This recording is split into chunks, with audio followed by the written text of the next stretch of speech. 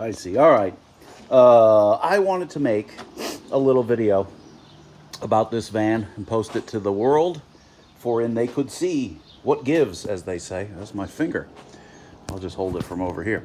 Anyway, this van has 678,600 miles on it or something. I could do the math, but does it really matter?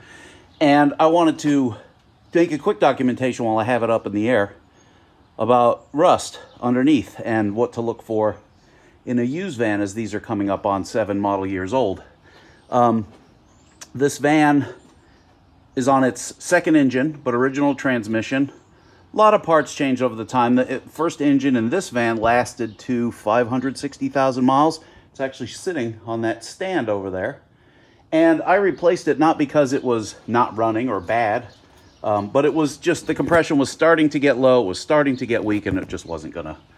And also it came at the beginning of the Rona, where I had time and even a little bit of money to do so. So I just, as a preventative maintenance thing, I changed the engine.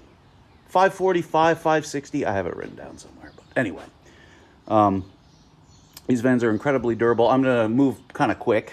I'm going to show you the underhood, and then I'm going to show you the underneath. What we're talking about in terms of rust and wear and non-mechanical things about the van. As you can see, this has had many a rock chip, but no rust. If you look underneath, the cowl area, which is that I'm pointing to, that seals this plastic strip to the windshield, that never works once you change the windshield the first time. So I use Gorilla Tape, which is impervious to water, and it looks like the Gorilla Tape needs change at this point. That is not imperative, but it does keep water out of the engine compartment. But the general gist of it, as you can see, it looks like a well-used engine because it is a well-used engine. All right, let us move on. This is the important stuff. Here's something to look for in any ProMaster you find. And of course, with this many miles, you're missing a thing here, and this is starting to flake out. A few other things, but this is incredibly common and happens very early on in everybody's ownership. You see every time you get out, you slide your foot, and actually a lot of cars are like this, but it has not rusted. I mean, that is bare metal, not rusted.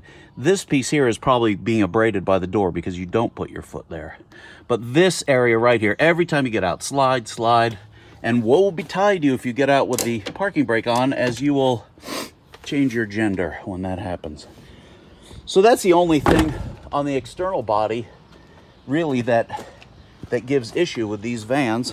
You'll see that we've gacked the bumper cover many times loading in and out of it, and you'll see a little bit of seepage on the hinges. That's actually more due to lubricating them, which I don't do as religiously as I should. You will have burned out multiple rear running lights. You should buy those as a group. You can actually see, I don't know if you can see, but see the top of that one? It's melting because the heat goes up and they misshapen, and then water gets in, and that's just how they do. But other than that, this one, the automatic door latch broke almost instantly, and where they all break is right here. Can you see the pattern of what happens? This is spring loaded, it doesn't quite work. Same story on the other side. I've had a lot of issues with that. If you're buying a used van, you should definitely check that. Once it breaks, just the lock doesn't work is the only problem. But the seal still works pretty good, and so on. But here's what you want to see. Here's what you came for, because I know that you made a special date to watch this video. This is the important part under here. God, I'm fat. When did that happen? All right. Hopefully, we have enough light to make this worth doing. There goes my hat. Yeah, that's helpful. Okay. You will see that as far as the body goes, not a damn speck of rust on the thing. They really don't suffer from rust. Now, I should point out, this van was made in October of 2013. I actually bought it used in the August of 2015 with 88,000 miles on it. A company used it to haul glass, and they had a problem with it, and they were just afraid of it. So I got it cheap in 2015. Because people don't, people are more timid than I am in terms of repairs.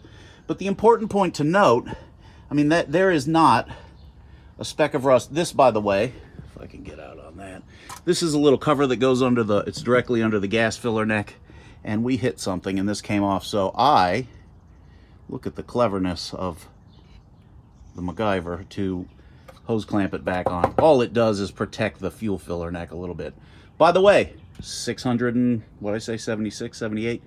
Never touch the fuel pump, never touch the master cylinder, never touch the power brake booster, never touch the power steering pump, never touch the power steering rack, never touched a water pump, never touched a belt, never touched a fuel pump. Very important. There is no fuel filter that needs changed.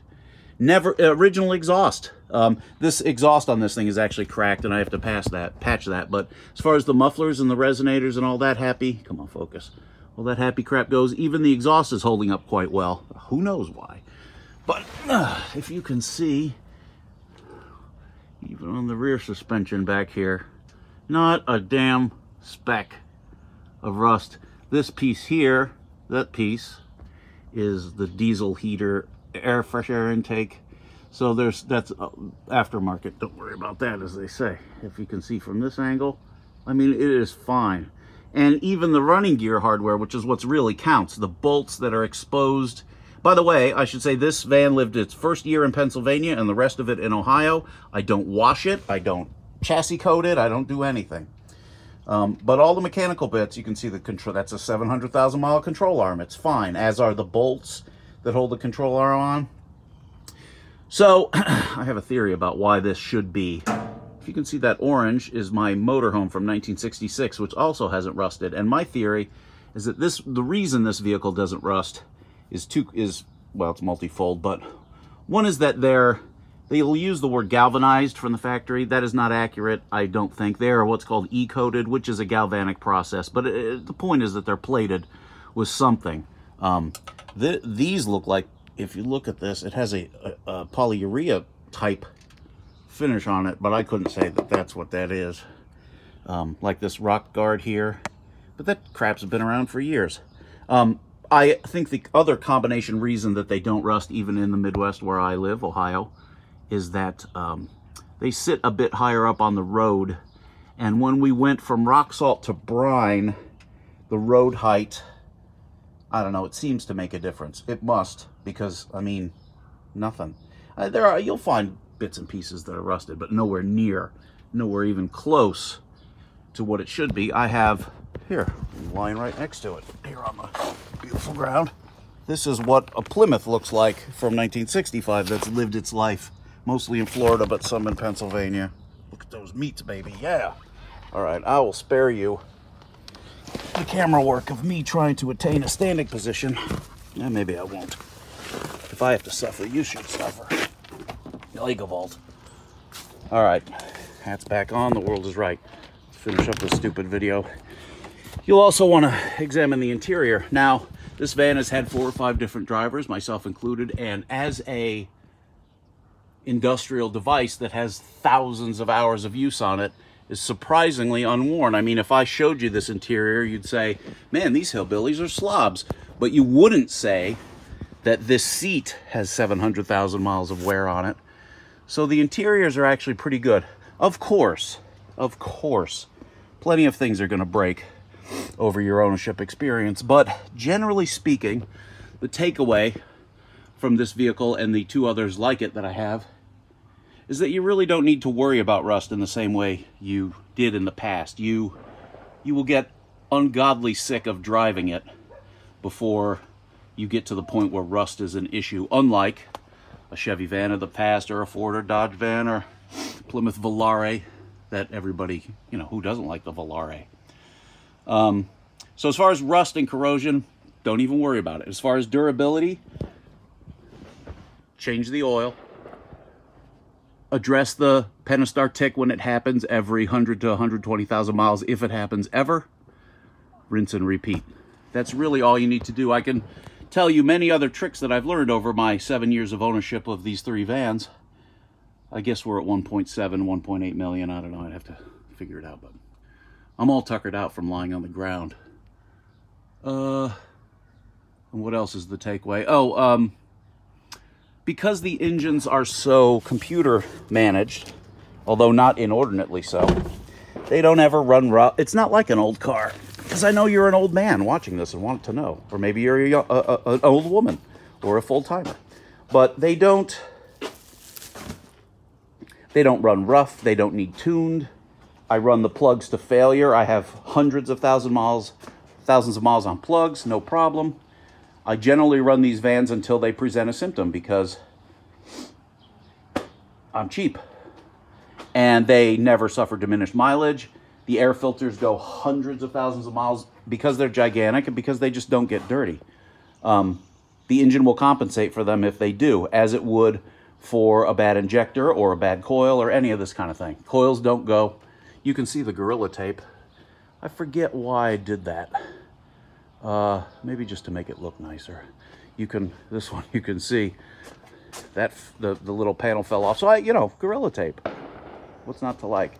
I see they're shooting in my neighborhood as usual. All right, well, we've learned a lot, and enjoy yourselves.